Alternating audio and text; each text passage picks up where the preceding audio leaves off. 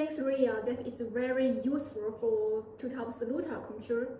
Ria, I have another question about the differences between tomato leaf miner and American leaf miner. Could you introduce more information? Okay, let's look at this picture.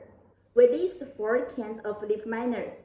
They are potato tuber moths, tomato leaf miner, potato leaf miner, and American leaf miner.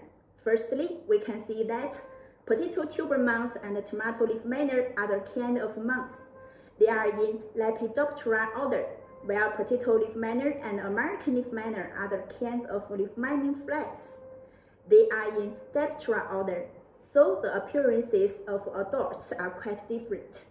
Secondly, the damages is caused by the larvae of potato tuber moths and tomato leaf miner are forming silver brown, short, and wide wormholes on the both sides of leaves, while the damages is caused by larvae of potato leaf miner and American leaf miner are forming gray-white, narrow, and long tunnel only on front of the leaves.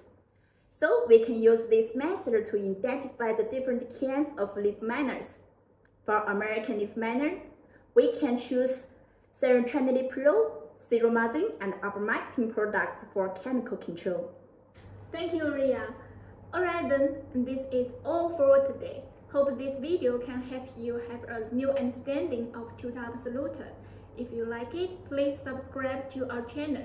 And if you have more questions regarding the Tuta Absoluta, please leave us a message down here below in the comment zone. And King Quenson will try to provide you with more information regarding the pesticide industry and pest control. King Quenson, focus on your harvest.